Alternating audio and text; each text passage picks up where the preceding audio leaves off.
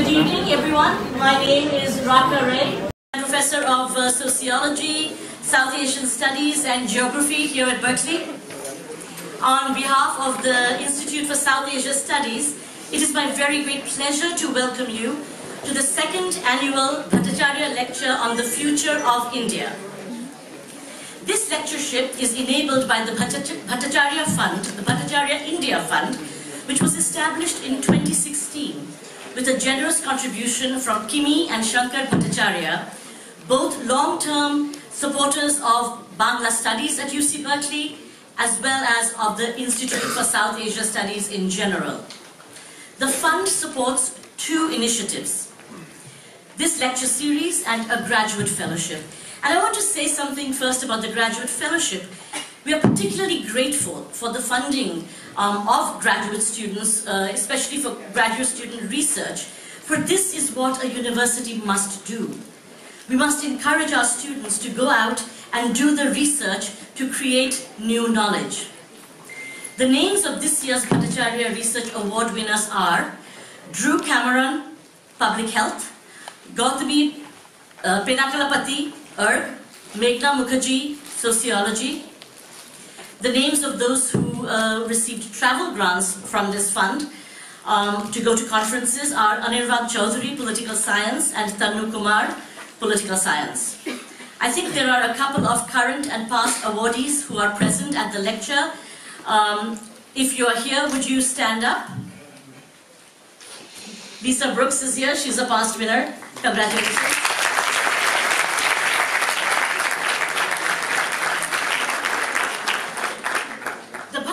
Lecture series on the future of India attends to the fact that this is a moment of profound importance in India as it stands at the cusp of two worlds: a democratic and inclusive world on the one hand and a non-inclusive neo-traditional world on the other. The annual lectureship is a forum where prominent figures not only from the global academic community but also from the world beyond academia will share their ideas about where India is going economically, socially, and politically with Berkeley and the larger community. I'd now like to invite Shankar Bhattacharya, our donor, to come up on stage and say a few words.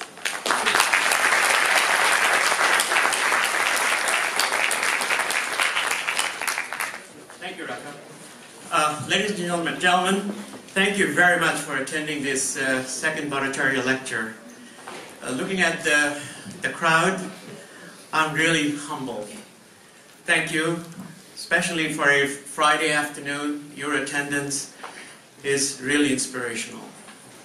Professor Rajan, thank you very much for accommodating us in your busy schedule. We have been waiting for this for some time.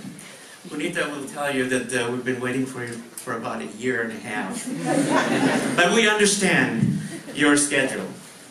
We are really looking forward to hearing your perspective of post-independence India's economic advancement and sustainability, and how it is positioning itself for the 21st century. Besides your great academic and professional accomplishments, which is phenomenal, we admire your forthrightness and your straight talk. Your presentation in Jackson Hole in 2005 is a true testimonial of that. Also, how well you have navigated India during the financial crisis is remarkable. I want to also thank the South Asia Studies Institute for their leadership in organizing this program. My special thanks go to Raka, Sanchita, Punita, and their highly committed team. The Bhattacharya Fund, as Raka alluded to, is created to promote the dialogue between the world's oldest and the largest operating democracies. In view of the current state of democracies across the world, it is incumbent upon us to engage in constructive dialogue to learn from each other's experience. The Bhattacharya India Fund creates a platform to promote that dialogue. Professor Rajan, Your lecture will go a long way towards that goal. Thank you all. Enjoy the evening.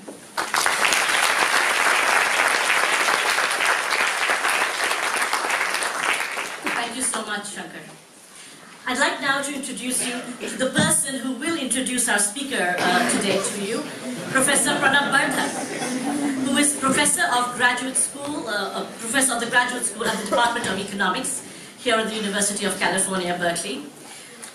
Professor Rajan is one of the most renowned economists of development in the world, whose work on rural institutions in poor countries, on political economy, and on international trade has resulted in 14 books and many articles. Particularly notable, I think, is Professor Rajan's role as a public intellectual who contributes thoughtfully to so many of the economic, political, and social debates of our time. He is therefore the perfect person to introduce the speaker of today, Raghuram Rajan. Please, Pranab.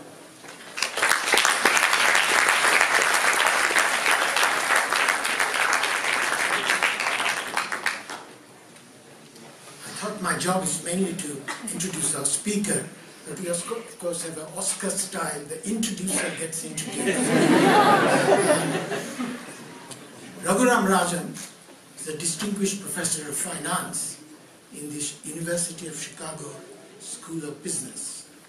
Of course, most Indians of course know him for his role in the Indian government first as Chief Economic Advisor in the Ministry of Finance, and then in 2013 to 2016, he was the governor of the Reserve Bank of India.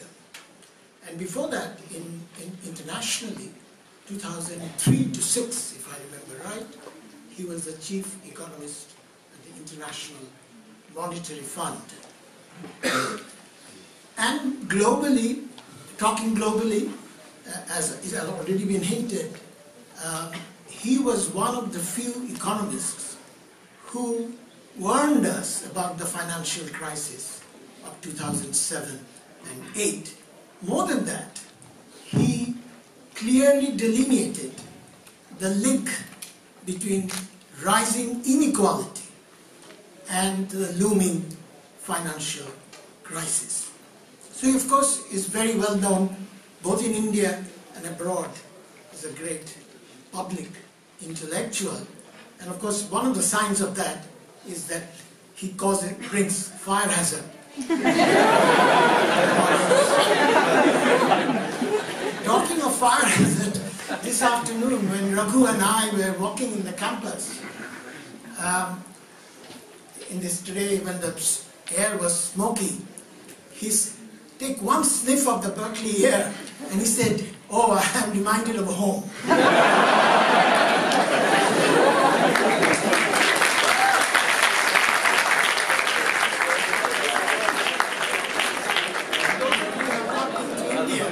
Most Indian cities have this regularly, this quality of air. But apart from being a public intellectual, he has a stellar reputation in research, particularly in areas of corporate finance and banking.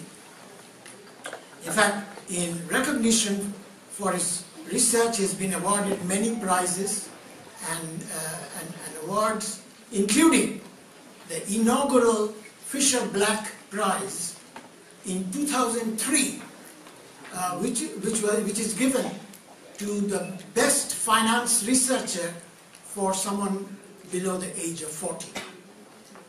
In 2011, he became the president of the American Finance Association. But you have not come here to listen to me, you have come here to listen to him, so I'm not going to stand between you and him. So please join me in welcoming Raghu Rajan to come.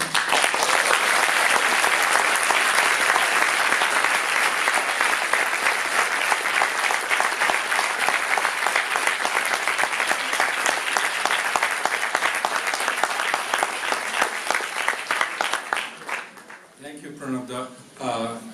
Thank you, Professor Ray, and it's good to be speaking here. Thank you everyone for coming today. I had a few slides that had some visuals on them, and unfortunately you won't be able to see it, but I'll try and describe it to you, and hopefully that'll be sufficient. By the way, can you hear me back there? Yes. So first, happy Diwali to everybody.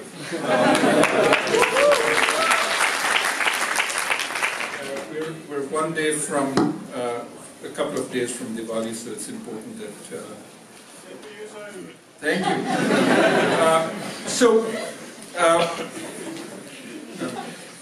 Trying to figure out which specs I will wear. Okay, so what I want to do today is really go a little academic first, talk a little bit about some of the numbers coming from India, talk about what how India has been doing lately, perhaps cut through some of the normal hype that you hear and ask what really is going on. And then talk about some recent successes as well as not so great occurrences in India. And then focus on the issue before us today. What are India's key challenges in the years to come? And I will talk about essentially 7. One is, of course, very obvious to anybody who's been to India, which is the physical infrastructure. Another which may be surprising to some of our friends here who meet people like you and say what wonderful human capital India has. And the truth is the average level in India requires far more investment. I'll talk about Indian human capital. I'll talk about intellectual capital in India. As India is getting close to the frontiers of knowledge, how intellectual capital has become so much more important and why we're facing deficits there.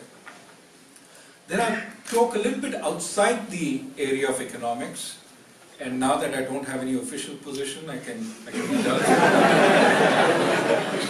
I'll talk about democratic engagement in India, why that's extremely important, and how that has been faring in recent times.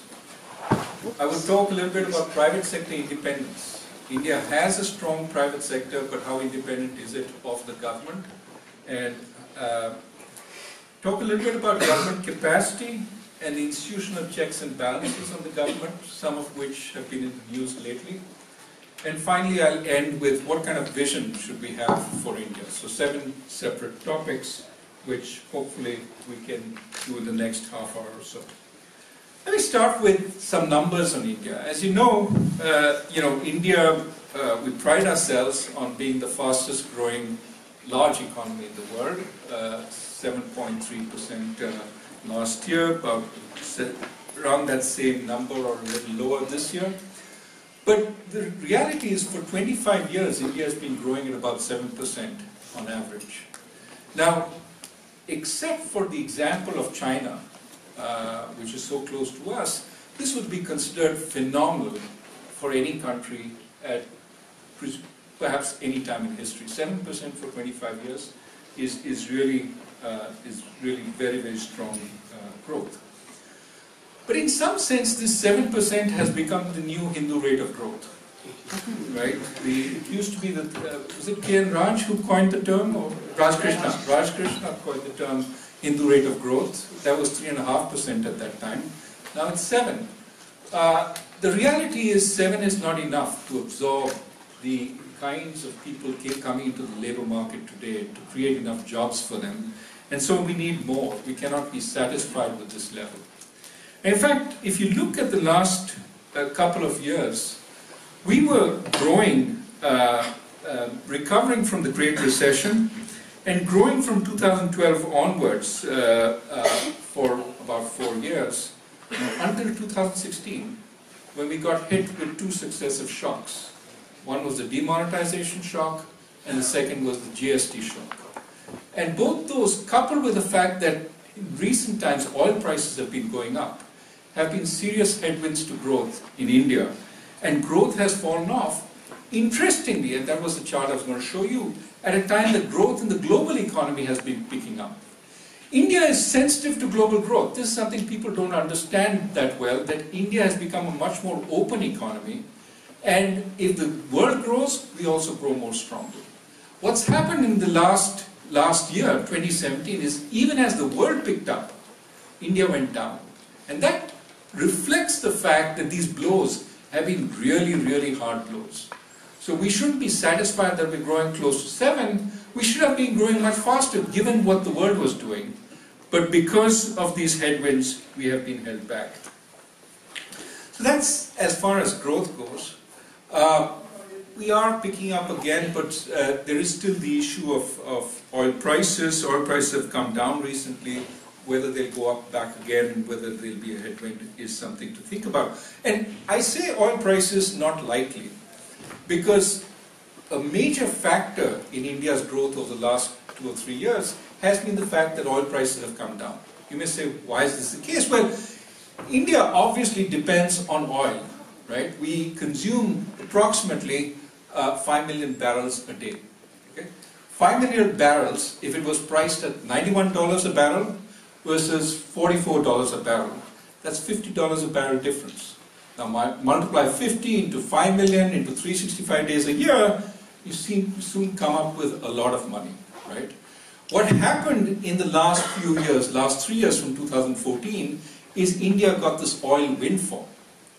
And so what is surprising is, despite this oil windfall, we didn't grow any faster, right? That suggests there were serious headwinds to growth in India.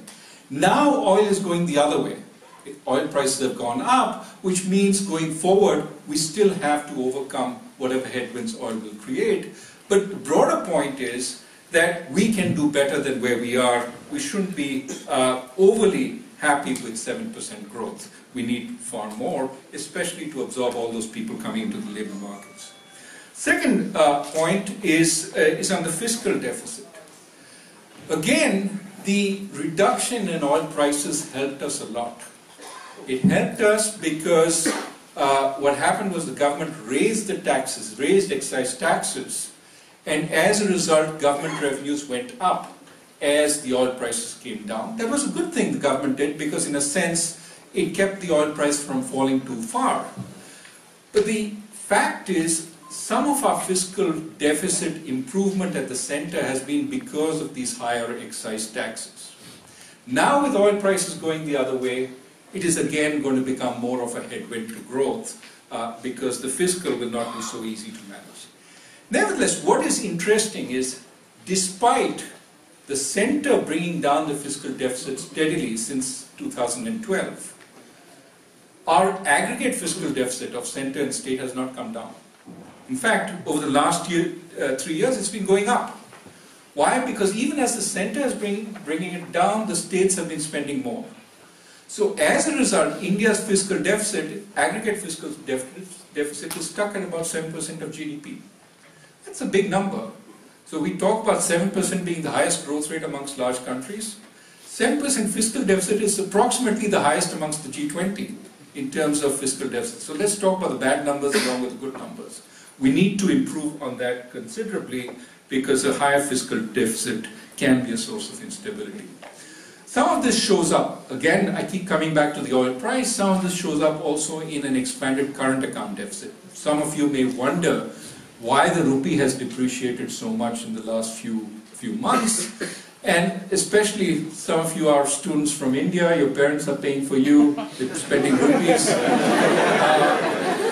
for the dollars that they have to get, and the dollar-rupee exchange rate has fallen. Now, truth be told, the pattern over time for the dollar-rupee exchange rate is it stabilizes around a level, doesn't depreciate too much, and then wham, there is a bout of market turmoil, and it moves quite a bit. And then it stabilizes again. But the reality is that when you look at India's numbers in the recent past, the one thing that's helping us is that our growth stands out relative to other large countries. But our dependence on oil means both the fiscal deficit widens when the oil price goes up, but also the current account deficit. Net difference between investment and savings, what we have to finance from abroad, goes up as the oil price goes up. And that's the mirror image of what helped us when the oil price came down. So the reality is that things are a little tougher for the Indian economy going forward, even though we are recovering from the headwinds that I talked about earlier, the demonetization and the initial glitches with the implementation of GST. Last point I want to talk about in terms of the current outlook is the financial system and the cleanup that's taking place. Now, in the last period of very strong growth, which was 2006, 7, 8, there was substantial investments made in infrastructure and so on. And after that, as growth slowed, a number of these investments ran into trouble. And that started the process of rising NPAs in the system. Now, typically, when you have rising NPAs, the best thing to do is to clean up, to essentially deal with the bad stuff, so that with clean balance sheets, banks can be put back on track and can lend again. It's taken us far too long to clean up the banks, partly because really the system didn't have the instruments to deal with bad debt. On the one hand, the bankers and the entrepreneurs were not appropriately incentivized to do the right deals, but also, legally speaking, we didn't have the right structures. Now, after a lot of work, we finally have the structures, for example, a bankruptcy code, but that cannot be the only way we clean up. The bankruptcy code has to be one element of a larger cleanup plan. And we'll talk more about this later. But nevertheless, the broader point is we have had a build-up of NPAs, non-performing assets in the banking system. Now, many of them are out there in the open. We now have to reduce it. That requires a multi-pronged action from the banks, from the judicial system, from the government in recapitalizing and strengthening the governance of the banks. That's something that we need to do. So this is a very quick picture of where we are today. Would have been helped by the graphs, but don't worry, you basically got the gist. So now let's move to, okay, so what should we be proud about in terms of what has happened to the good in India in recent times? I think there is a fair amount of stuff to be happy about. India's 7% growth does create a fair amount of success. For example, the government has essentially moved to creating banking accounts for all. Not all these accounts are used, but a lot more people have bank accounts than people used to have in the past. And what this does, once it brings people into the system, you can do a lot of things which are beneficial for development. For example, direct benefit transfers. For example, instead of somebody taking money and going to the fair price shop to pay for it, and then essentially getting subsidized goods at the fair price shop, you can give them the money to buy anywhere. You can make, they can buy from private stores also. All this is possible once you have the possibility of making direct benefit transfers. Some of you who just come from India know, for example, that on your gas cylinders, today the government, for subsidized gas cylinders, which presumably most of you don't have, but for subsidized gas cylinders, it makes the payment directly into bank accounts and so on. So that's one example of the successes at the micro level. There are a number of stories of micro level successes in India today. E-payments is another example. Today we have what is called the Universal Payment Interface, the UPI, run by National Payment Corporation of India, and it's made it possible for anybody who has a bank account to make a transfer to anybody else who has a bank account very simply and easily. And because that bridge is available to any of the financial institutions who want to use it, it has allowed for competition. Unlike here, for example, where you are locked into Venmo or locked into Apple, there you're not locked into anybody when you have the public payment bridge. And small value payments can be made across it, and if you look at what's been happening on UPI, there's a hockey stick increase in the payments that are made on UPI. Third example of what's gone right is resources. In the period of very strong growth, resources like spectrum, resources like iron ore mining rights, other coal mining rights, were essentially not handled very carefully by the government. The resources had increased tremendously in value, but the transparency about the allocation and how they were done was was fairly non-existent. Because of the furor on how these have been allocated in the past, because of very many allegations of corruption and so on, India has become much more transparent about allocating resources. It's very hard today to allocate a big chunk of government resources without going through a proper auction. And that has brought transparency, much more transparency into the system. That's again been an improvement this time in governance. I talked a little bit about the bankruptcy code. One of the important things to remember is the bankruptcy code is an important way of resolving financial distress at corporations. But our judicial system has limited capacity. You cannot push all the corporations that have problems into the bankruptcy system because the bankruptcy system simply doesn't have the judges, the lawyers to handle that amount of action. So really the bankruptcy system should serve as a shadow. If you don't negotiate outside of bankruptcy and do deals outside of bankruptcy, you will move into bankruptcy and it will be harder at that point for all of you. So agree to a solution now. That's the way the bankruptcy system works in developed countries. It's the way the system should work in India. Bankruptcy has to be the last resort. Way before you get to bankruptcy court, you should renegotiate some of these bad debts. The problem today, it seems to me, is that we're moving towards pushing more and more into the bankruptcy court. Before we know it, it will get clogged, overloaded, and will have the same problems that our judicial system has everywhere else. And therefore, it's very important we step back from that and ensure only the rare cases go into the bankruptcy court for resolution. The goods and services tax is another good thing that has happened recently because it allows for a much better system of taxation, makes India into an overall unified market, and also gives more people incentives to pay taxes to become part of the formal tax system. And as you know, one of the big problems in India is we collect too little in taxes relative to the incomes that are made. And so the goods and services tax is an improvement. Of course, the way it was rolled out was not the best. Too many glitches, too much which was not thought through. But nevertheless, in the long run, it will be beneficial. And then, of course, the program to clean up India, Swachh Bharat, whether it's cleaning up the Ganges or ensuring that everybody has access to toilets. This is extremely important, not just from the perspective of having a good environment, but from health. You know, one of the biggest problems in India is malnutrition. And there are people who have linked malnutrition to the lack of hygiene in for example, the way the non-use of toilets, so to speak, open defecation and so on. And so it is very important that we have a process of improving both cleanliness and hygiene in society, and Swachh Bharat, to the extent that it emphasizes this, is a very important program. Again, like many Indian programs, implementation lags behind the inspiration. We need implementation to catch up.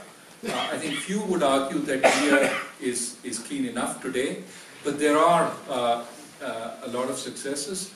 There are cities like Indore, which in the span of 3 years has moved from being one of the dirtiest cities in India to becoming one of the cleanest. And so I think there is scope for improvement, and this is something that catches on. I'm sure some of you as students in Indian schools might have had a Swachh Bharat day where you went and cleaned up something, some open field which was full of garbage bags. I hope you did. But that's something that I think that we're getting more of a sense of, and it's very important. But these are all micro steps. How is it that we're growing at 7%? Because what is apart from GST, what are the big ideas? Well, a lot of Indian growth happens at night, as a commentator once pointed out.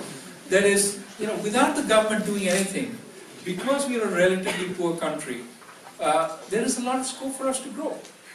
Dairy farming starts up because you can send milk to the town. Then as these remunerative activities start up locally, people start opening shops, formal shops selling clothes, because now people have the incomes to buy clothes. Soon there is a kiosk which sells cell phone cards, and before you know it, there's a bank branch which opens up, right? So development can be quite rapid and can happen because of a few small things that change, okay? Now some of that is done by the government, some of it is done for other reasons, but we are capable of strong growth. And that is why I think it's important to take the 7% now as granted. If we go below 7%, we must be doing something wrong. And take that as the base above which we have to build, at least for the next 10, 15 years. How do we get that 2 percentage points more of growth that get us to employ all those millions of people? We have to create 1 million jobs a month. 1 million jobs a month to employ the people coming to the labor force. Right? And that's without addressing the extensive unemployment and underemployment that already exists in India. Right? Our labor force participation for women is 26% or something. Right? That's miserable. How do we get more women to participate in the labor force? But for that we have to create jobs. Right? Now we have to create jobs both for men and for women. That needs a tremendous amount of job creation. So what's holding us back? I think if you look at the bottlenecks today, I would say there are 3 big bottlenecks. One is stalled infrastructure, and I'll come to talk a little more about infrastructure. But we simply are not able to create the infrastructure in the size and measure that, for example, China did. And that's very important, because construction is the industry that drives growth in the early stages. And it's very important because it creates a lot of unskilled jobs directly, which is important to absorb the people who want to move out of agriculture. They move out from backbreaking agriculture to slightly less backbreaking construction, right? But that's a path upwards. And construction first employs them, but construction, as I talked about the road that just a little while ago, construction creates so many other opportunities. Look at any Indian highway that's built and see the number of motels, restaurants, etc. that are coming on either side, gas stations and eventually banks and all that. And that's saying that infrastructure creates growth, right? And of course infrastructure, one of the reasons we don't have strong manufacturing is because of the weakness of our logistics system, of our system of power generation, logistics, etc. All that is too costly to set, moderately skilled manufacturing. We have high-skilled manufacturing. Our auto ancillary industry is very, very strong, but we don't have the moderately skilled manufacturing. And one reason is because we don't have strong infrastructure. So we need infrastructure, and too many projects have been stalled and problematic. Second, for the first time in Indian history, we probably have enough power generation capacity to meet all the demand there is.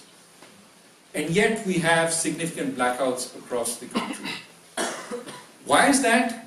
Because we simply have a really inefficient distribution system. And so a second order, or a second short-term sort of target should be to clean up the power sector and to make sure that the power that can be produced, which because it's not being produced, is creating NPAs, non-performing assets in the power sector, the power that can be produced actually goes to the people who want the power. Again, the fact that they don't have power is holding back production, economic activity, and so on. And the third aspect, which is related to the first two, because they are the source of the ultimate problem, is cleaning up the banks. Because the banks are clogged with bad debt, the pace of credit expansion has been slowing for some time. Now that the non-bank finance companies are in a little bit of trouble, the banks are starting to lend again, but more generally, they have not, it has not been sufficient. So the question is, why haven't we fixed these?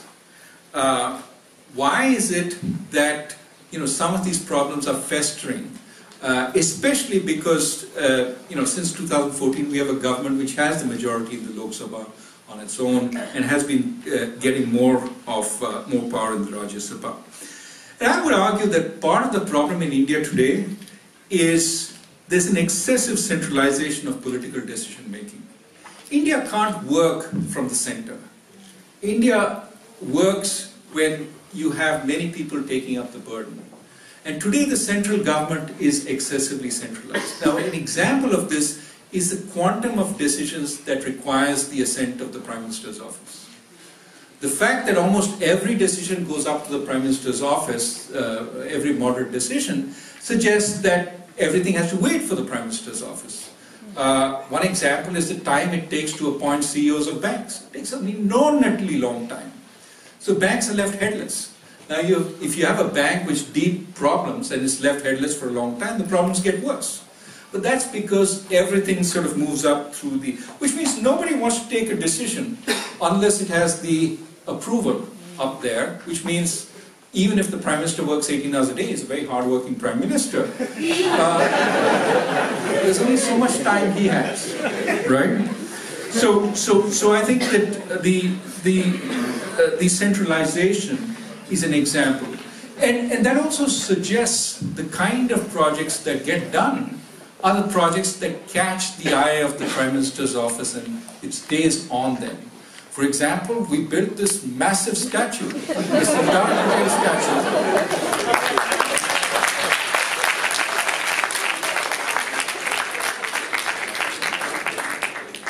On time, right?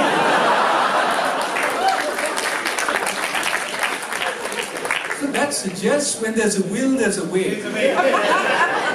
Can we find that will for everything else that we need to do? MPS. Well, that's one of the things we need to do, but there are a lot more. The second, centralization is one of the problems. The second is the unwillingness of the bureaucracy, including in the public sector, to take initiative. And this is a problem Prananda and I were talking about this afternoon, which is that, really, one of the problems in India is there is no incentive in the bureaucracy to take anything that has any risk in it. Now, some of it was by the nature of our statutes. I'm going to talk a little loosely, but effectively, there's an anti-corruption statute in place, which basically said, if you as a government official do anything that gives an undue benefit to any private party, you can be held up for corruption. Now, there are so many actions you take which may have spillover effects, some of them positive, some of them negative across the board. But the idea was, even if you aren't paid, there's no money that changes hands, and nobody shows that you benefited. The presumption is you were corrupt, right? Now, how many officers are going to take risky decisions when you know you can be hauled up by this, right? Similarly, the problem is, I told you debt renegotiation is very important because you don't want everything to end up in the bankruptcy court. But bankers today don't want to do a deal with the promoter. They don't want to do a deal because the next day, if in fact that deal works out, remember, the deal works out, they wrote down the debt to 50% of its value. It turns out that, that was a good thing to do, the firm flourishes, and then the CVC comes and says, how come you wrote it down to 50% of value? This firm is doing very well, you should have kept it at 100%. Of course, with the 100%, it was never going to come out, because they had no incentive to invest, etc., etc. The problem is, under this environment, which banker is going to take a decision to write down the debt? So they don't. What they do is they look for expert committees of impeachable citizens who will take the decision for them. Now, which committee of unimpeachable citizens will take a decision for the bankers, right? I don't know anything about banking. Why would I'm talking about the unimpeachable decision. Why would I, as the unimpeachable citizen, actually substitute my judgment for the banker? All I can say is the processes they followed were okay. Now, this is why everything ends up in the court. because nobody wants to take a decision outside the court for fear that these they may be accused of corruption. So what we have is a system that punishes sins of commission, whether they were intended or not, but doesn't punish sins of omission. You can sit on your loans and not do anything, let them grow, you just have to hide enough that they don't grow too big, and not get penalized. But you don't get rewarded for actually cleaning up the system. We need to change that. The government has passed some laws, some changes in the corruption in those statutes I talked about. We have to see what effect they have. But this is a problem in India, where the bureaucracy has taken a step back in the last few years. I would say ever since the corruption scandals of the early part of this decade, the bureaucracy has stepped back, which actually becomes problematic because then nothing goes through. And of course, we've had, because the bureaucracy is not following up, because of this lack of follow-through, and because of the centralization, they combine to ensure the same problems keep coming back. One example of this is, some of you may have read that we have a coal problem again. India has some of the largest coal reserves in the world, right? But we have a coal shortage. How can we have a coal shortage when we have some of the largest coal reserves? Because we have a coal monopoly, Coal India, which is a public sector monopoly, which is not that efficient. Now, we had the same problem in 2014. And the government went all out to solve it. And in fact, the problem was solved. We had, for a time being, excess coal. Nobody wanted to take coal because their inventories were full. But then 2 years later, we have the same problem again. Why? Because we didn't follow up, we didn't persist with what we didn't think about, now we've solved this problem, let's make sure it never happens again. And so today we have a coal problem again. So what this says is we need to rethink the process of governance, that we are not really doing an adequate job. And as we grow at an inadequate rate, the concerns we should have get stronger and stronger.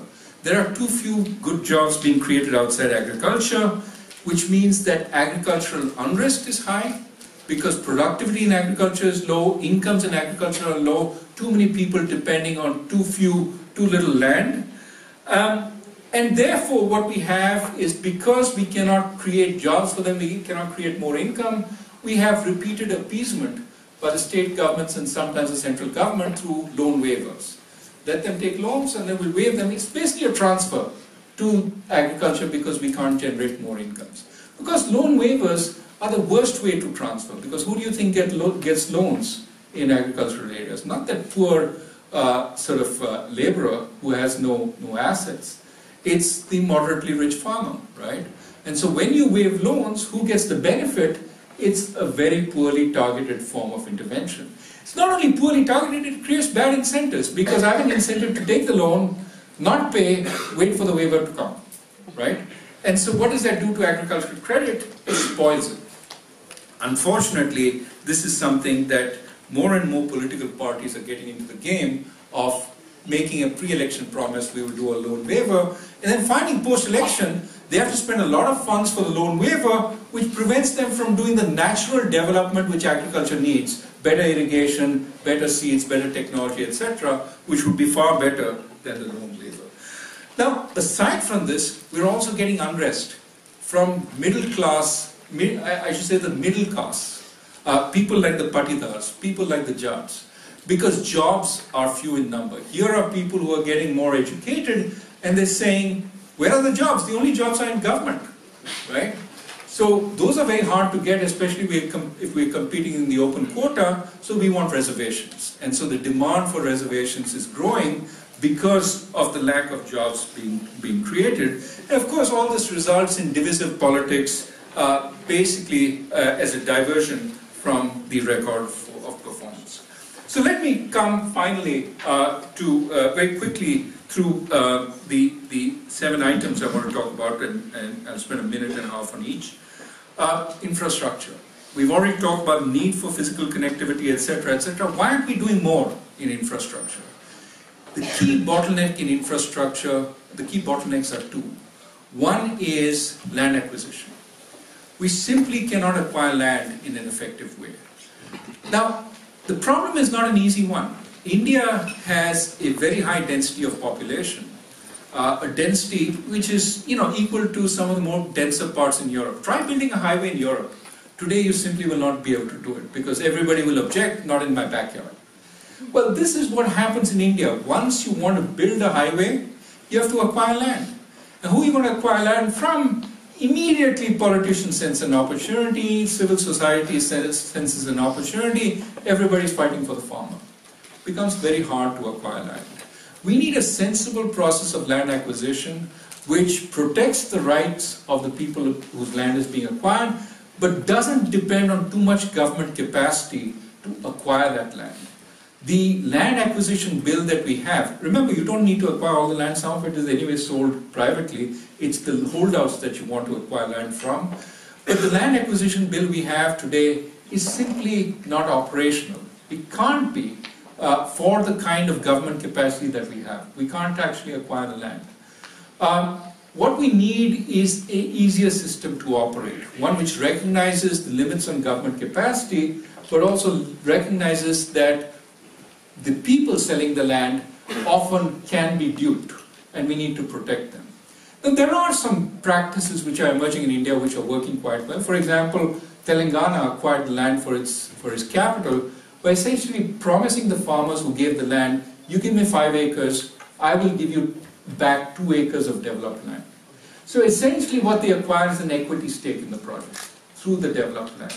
We need to think more about such kinds of structures rather than emphasize we're going to do a lot of sort of government action here because government simply doesn't have the capacity. A second bottleneck in infrastructure projects has been environmental clearances. That environmental clearances, India has a need to protect the environment. But at the same time, we have to recognize we also have a need for development.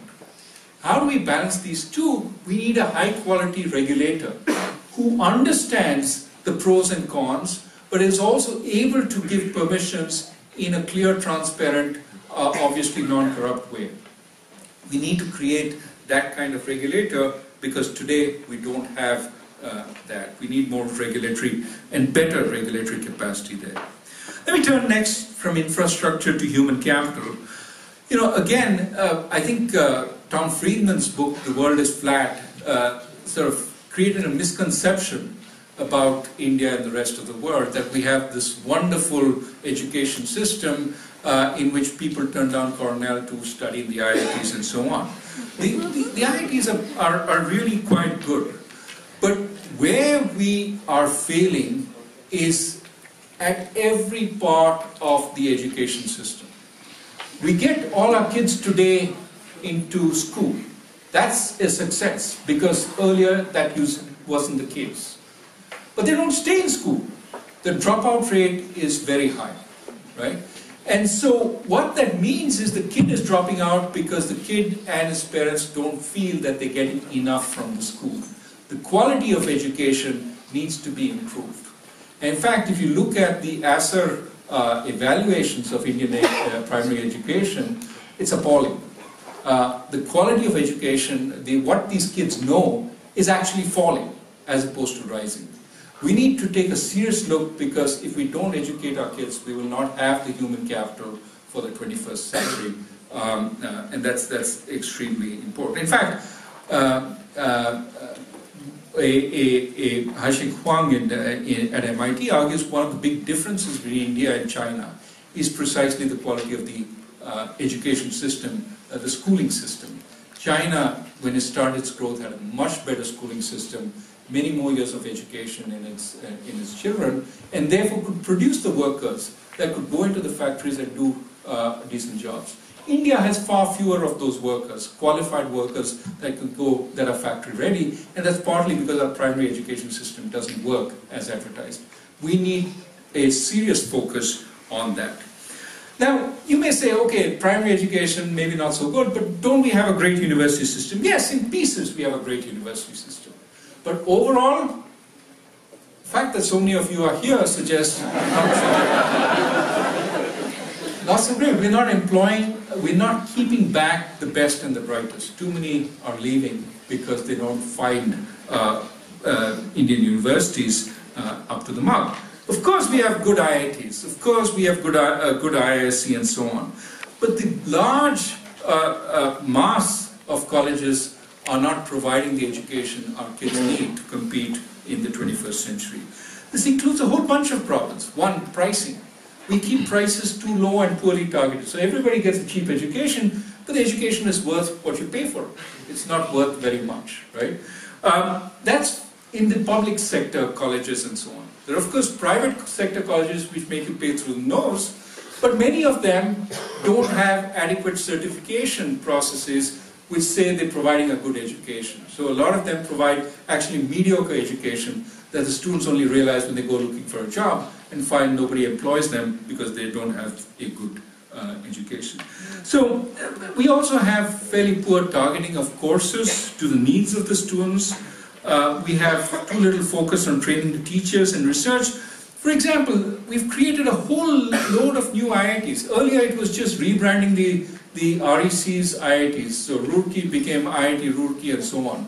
Now new IITs are being set up.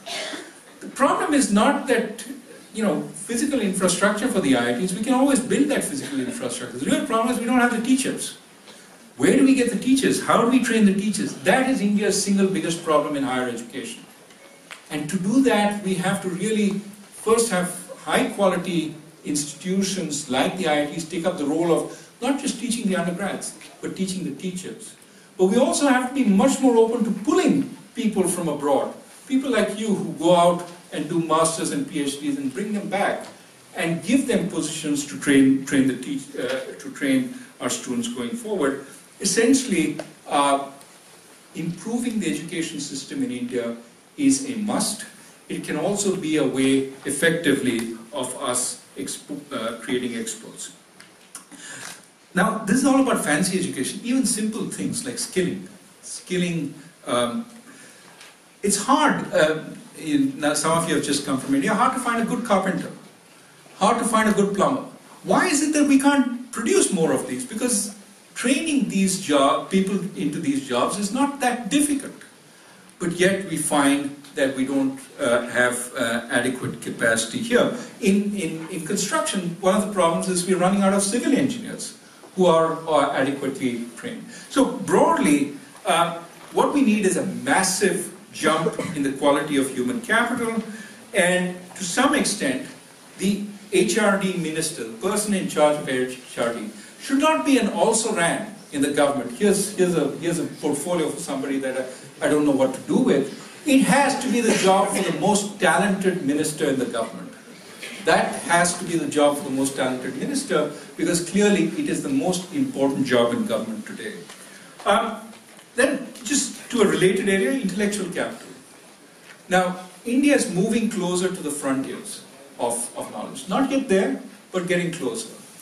Now, we have a perfect system for a country at the frontier. We have open debate, we have a democratic system, people can say what they want for the most part. It's a pretty open system, right?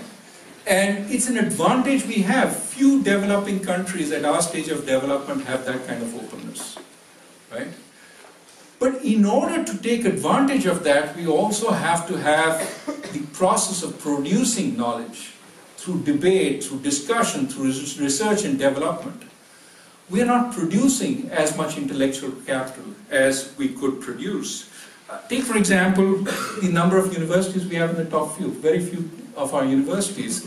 Maybe IISc shows up in the top 200, maybe an IIT or two, but really not that many. We need to do far more to get more universities producing that intellectual capital, producing the teachers at the very top. But even our corporations, right? We were heading IT some time back, at least IT services, right? Infosys, Wipro, TCS. Where are they in artificial intelligence? Where are they in machine learning? What has happened? Why is it that we are falling behind?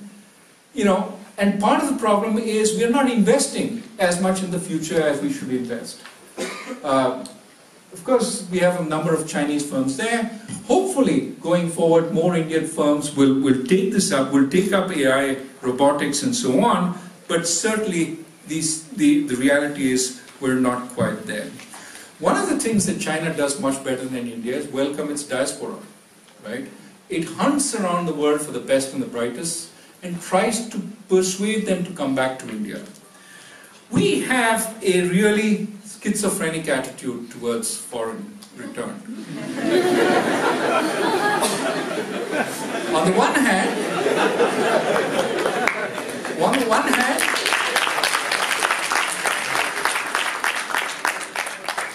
hand, you know, who are these guys? What do they know about Indian conditions? Right? I mean, we have a view in India sometimes is the laws of economics work differently in India, laws of physics work differently. You have to be in India to spend, you know, so that's one view. The other view is that whatever comes from outside is golden. You know, so-and-so is Harvard returned, so they're wonderful.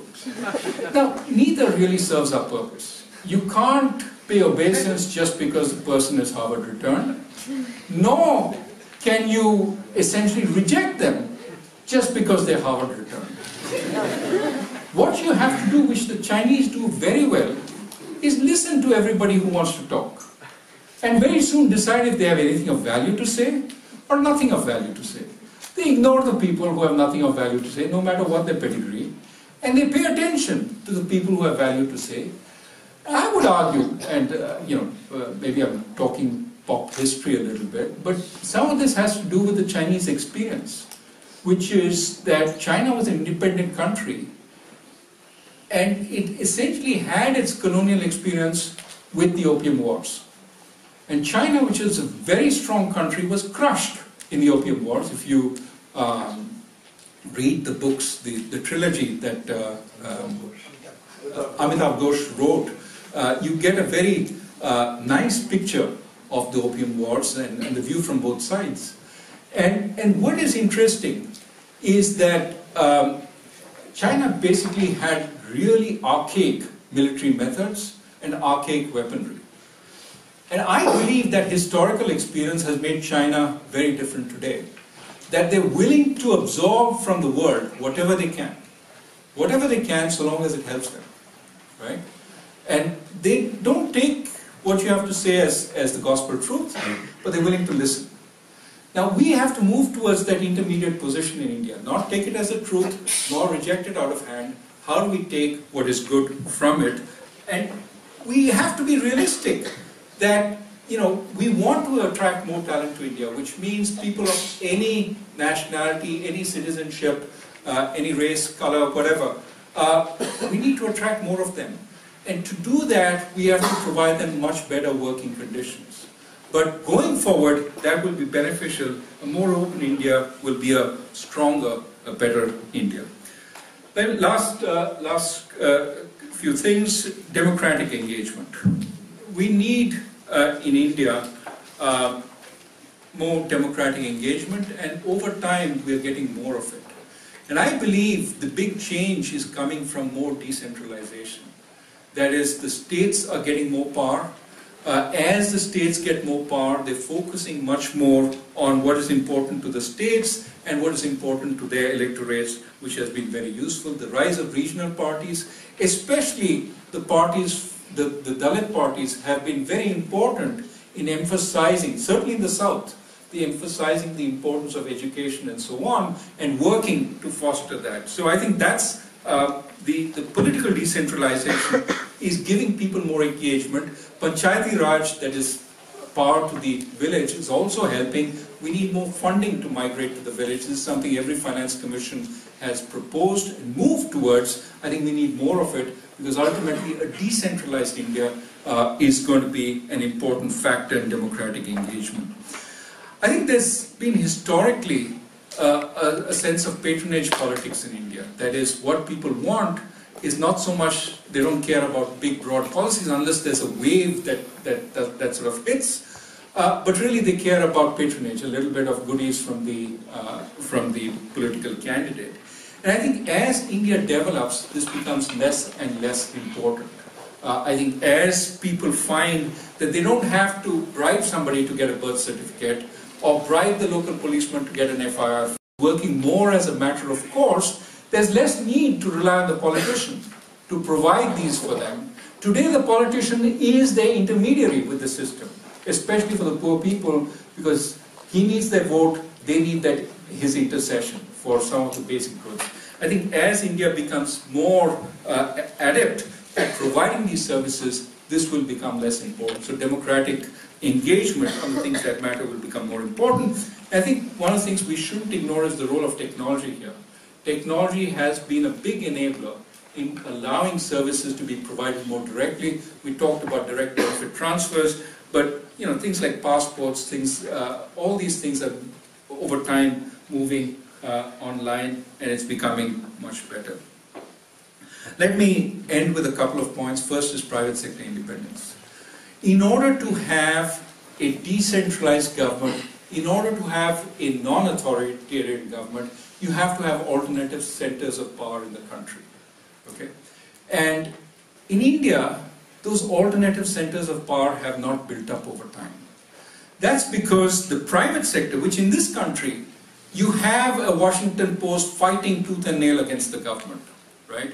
You have, in the time of Nixon, Washington Post essentially ran the investigation which brought down the government. Now, there are strong journalists in India, there are strong newspapers, but by and large, the government has a lot of sway over the press. The government has a lot of sway over industrialists. Find one industrialist who after a budget speech says, this was a bad budget. It'll be very hard to find. Why? Because they all know which side their bread is buttered. What does the government hold over them? We just saw recently tariffs being increased. Well, which industries are tariffs going to increase? Which industries are going to be protected? This was the whole problem with the license permit Raj. It still hasn't completely gone away. Similarly, think about the advertisements the government gives. One of the biggest controls of the press is I'm going to withdraw advertisements. You're not nice to me? Well, you won't get advertisements. That's a source of control. Credit. The good companies get credit. The not so good companies, I can tell the state-owned banks not to lend to them, right? Now, all this is diminishing over time. Don't get me wrong.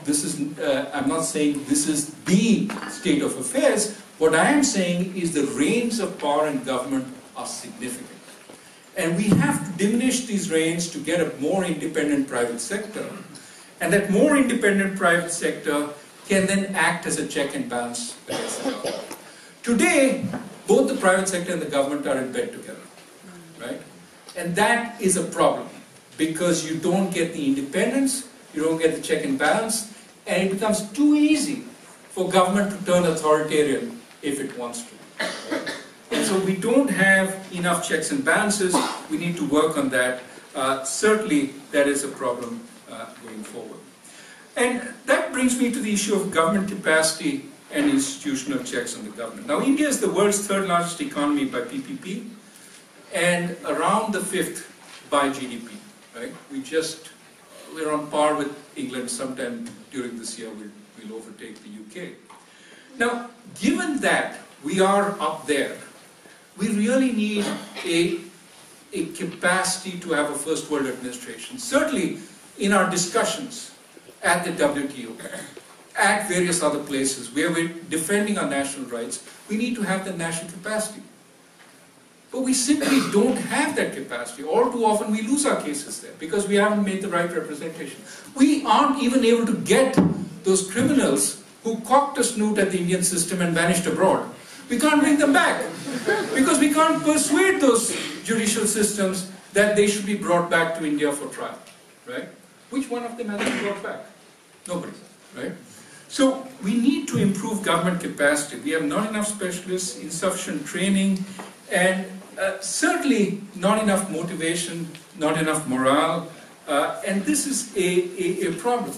Now, at one level, government capacity is weak, But at another level, government capacity, is relatively unconstrained. We don't have the checks and balances on government which protect the average citizen from arbitrary action against government. We have many more than the average developing country, by all means. The Supreme Court is a very strong check and balance. The Election Commission is a strong check and balance. But we need to work on improving all these, right?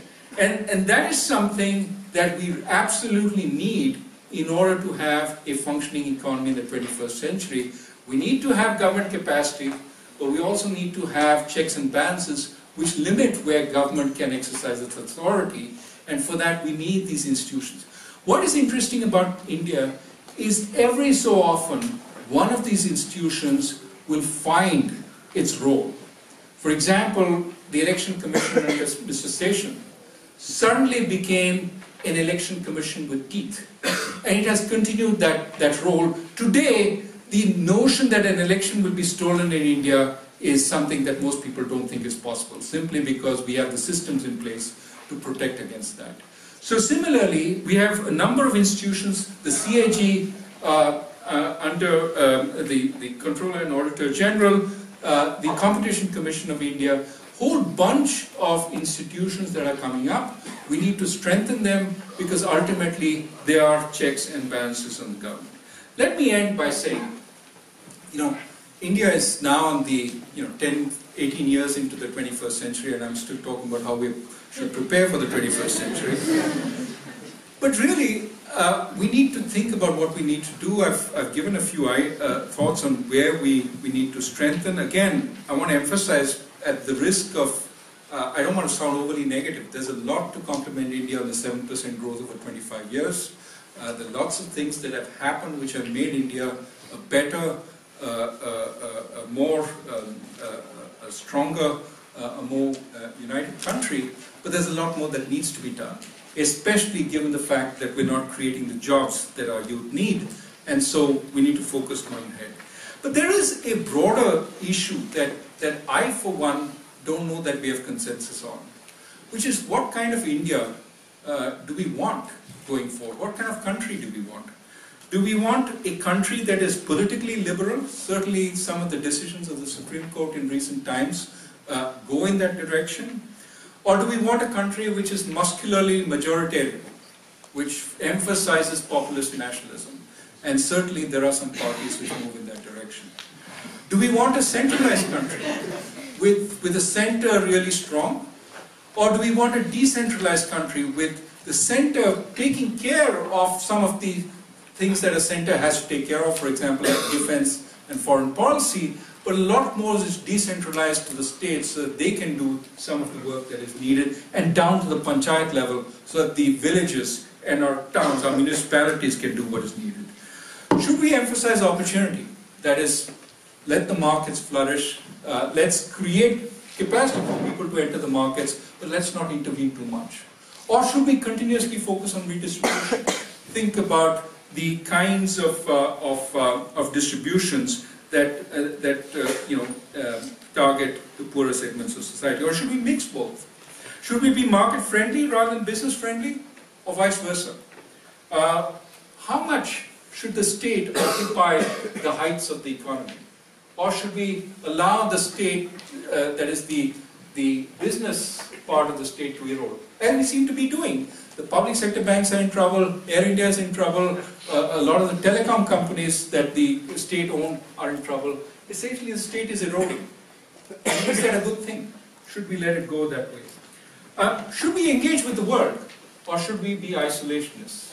Should we welcome foreign companies, welcome immigration, even as we send a lot of people outside? Or should we say, we're going to build a wall around India? Right? There are different visions on offer in India today, but India really needs to decide which way to go.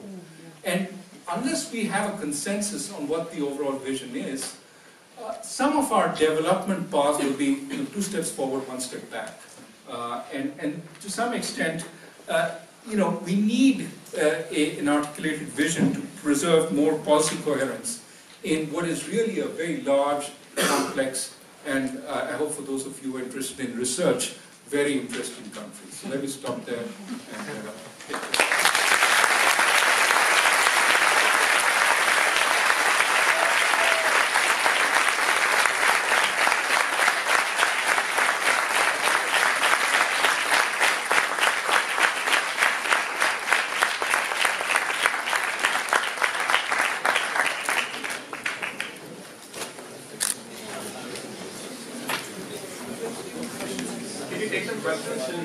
Yes, we're going to take some questions, but because we don't have very much time, I'm going to ask you to ask a question and not give a counter lecture. So I already promised one of the other people. Lots of questions, but I'll just two. One is something that in the public media comes up occasionally. You mentioned the centralization and things getting stuck in the Prime Minister's office. Public media, including last week, the Central Information Commissioner came out with a statement that Mr. Raghuram Rajan sent a letter in February 2015 about the largest willful defaulters of loans in India. And it's stuck in the Prime Minister's office. It's not been released so far. So in that context, I'd like you to draw out on your comments on what you might call crony capitalism in India. Second, again quick, you emphasize decentralization. One of the problems with decentralization is that power is up to the state government. The state governments quite often want to give powers to the below, municipal or village governments. And do you have any suggestions? They don't want to give. They don't want to give. It's not just a funding problem. They want to give power. No. On the first issue, first a clarification. The list of willful defaulters is something that is created by the banks going through a quasi-judicial process of declaring somebody who doesn't want to pay but has the capacity to pay as a willful defaulter. So this is something that, there's a lot of debate about whether it should be released or can be released, and I'm not sure what the legal issue on that is. What I did send the government was not a list of willful defaulters, but as I stated in my note to the Parliament, that it was a list of frauds. These are people who had actually, stolen money, or at least alleged to have stolen money. Now, until we actually do the judicial process and so on, I think there may be an issue of whether they've gotten due process, and releasing that list may not be fully appropriate. But certainly, it's something that we should be taking action on. Hi, Professor. I write for the Times of India, and since you mentioned private sector independence in newspapers, my question is that we're not necessarily seeing this convergence of business and politics only in India. Even in the rise of big money or lobbying or all the other things that we see in America and other developed countries, how do you see this global divergence or national divergence come about, and what are the ramifications of this existing convergence? Well, that's a very good question, and I didn't want to single out India. I think this issue is broader. I was just saying that India needs more independence. I think there are two factors that are creating a little bit of this convergence. One is we have much larger corporations today, and many of them reliant on government protection of intellectual property and this and that.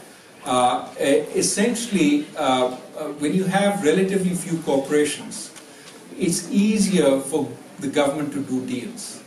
When you have many corporations that are smaller in size, it's harder to pick a few off and say, we're going to do deals with these guys because the others are left out of the net. So in some sense, this is a broader issue with capitalism. When capitalism consists of many more competing firms, it becomes more politically decentralized also, because there are many more sources of support for the dissident from these firms. When it narrows and there are fewer, it becomes easier for the cronies to do deals.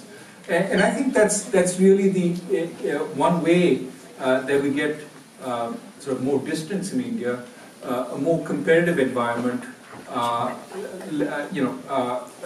less use of some of these sources of favors, for example, tariffs or flows of credit to favored organizations, or flows of advertisements, given that you're in the press. And I think that would be something which would help create more of a distance. Yes. Hi, you mentioned about India's oil dependence. In fact, 80% of the oil requirements in India is met through imports. Seeing how hungry for power India is and is going to remain for the next 20 years, and you mentioned that 7% growth for India should be taken for granted and should be aiming for more. How is India going to cope with its vulnerability to oil imports and the geopolitical aspect that comes with it, and what role can privatization play in that sector, to mitigate any of these uncertainties that India might encounter? Well, it is still possible. One should rule out the possibility of large finds of oil and gas, but of course we haven't had great success there. But whatever we have, we should use as efficiently as possible. And one of the arguments on the table, I can't confess, I'm not an expert here, but is that we need better pricing of gas, so that there is more incentive to explore, extract, and use it. But also, we have the chance to become a leader in renewable energy. Now, renewable by itself is not the answer, because without storage it becomes a problem, right? So we also need either improvements in storage, which will come, or we need some source of balancing power, which means gas or coal. Can we find ways to improve cleanliness of our coal? And can we improve the extraction of that coal? Those are all the arguments that we need to think about as we go forward. Certainly, it is in our interest to have a functioning global market, and not to have that market too dependent on one or two suppliers, because we are dependent on energy. Yeah. Hi. So when you There are no ladies raising their I was hands. just actually looking for them, and I just spotted one right at the back. Okay. That's the next question. Okay. I was looking up first question, in 2007 there's going to be a recession coming.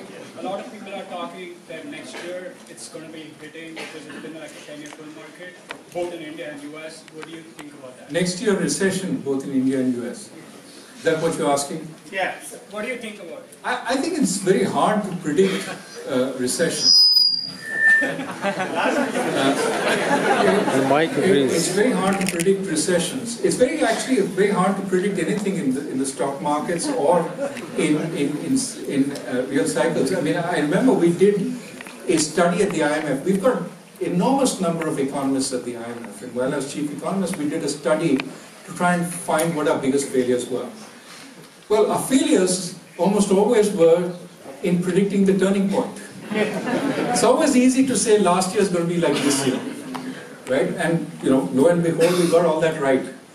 When last year is not like this year, right? When this year is much worse or much better, very hard to predict.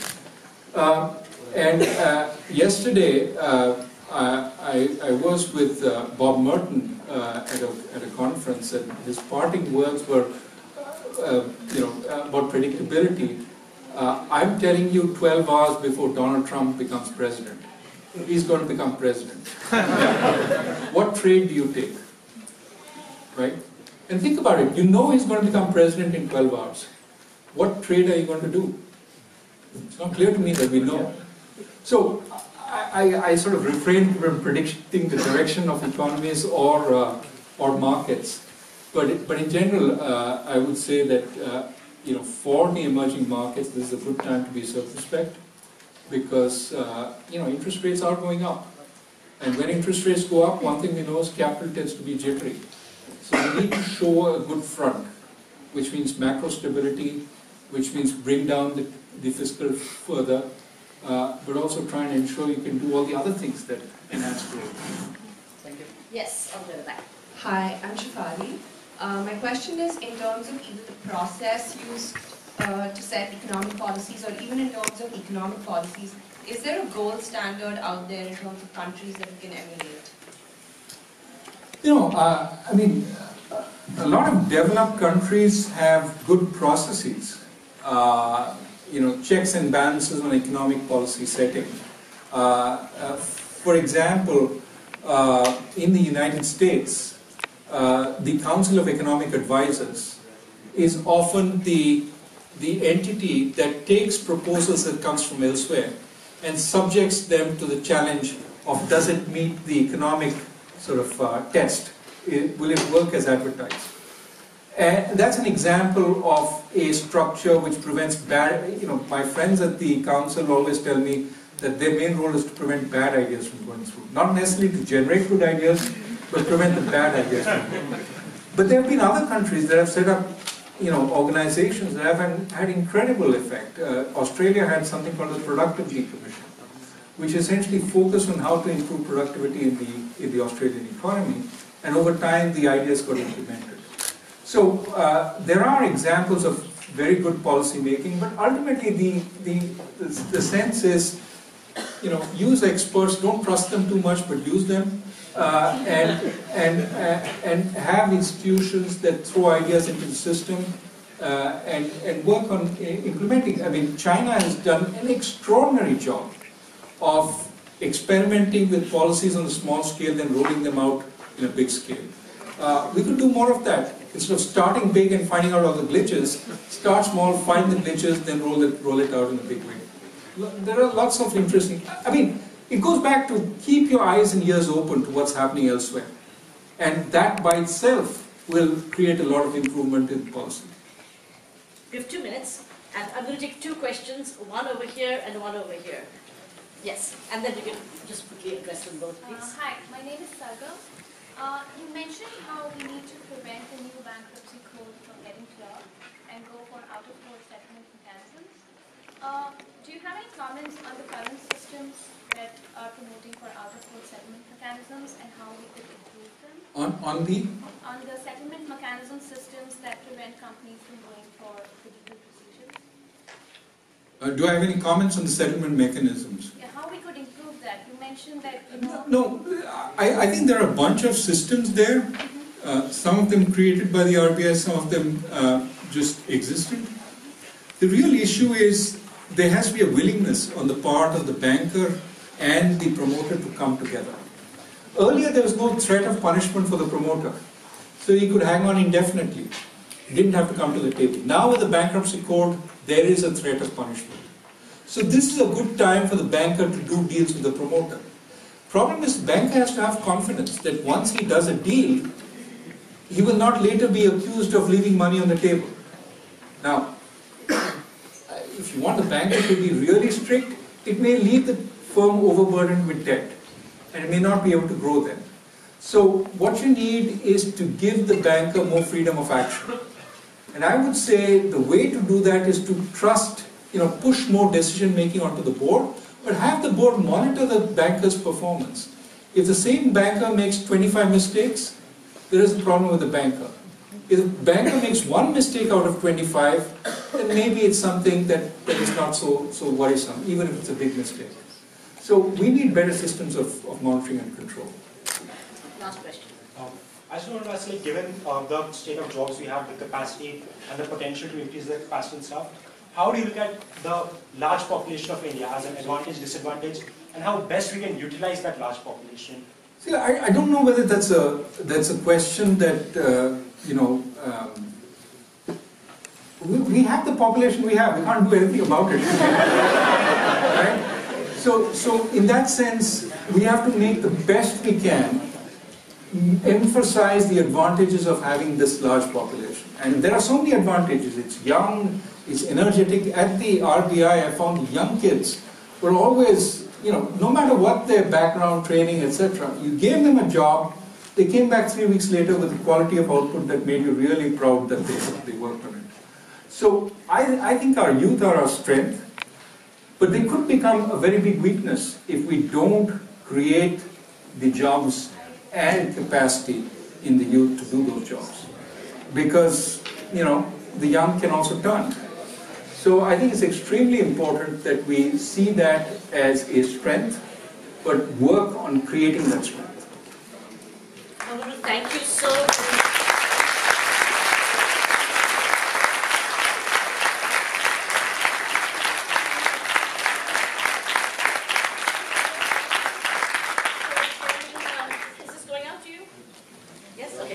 Thank you for sharing your ideas, for refusing to give easy answers, and for setting an example which our many students here I hope will engage with, that the issue is to think and talk and debate and explore, and that usually the easy answers aren't necessarily aren't the right ones.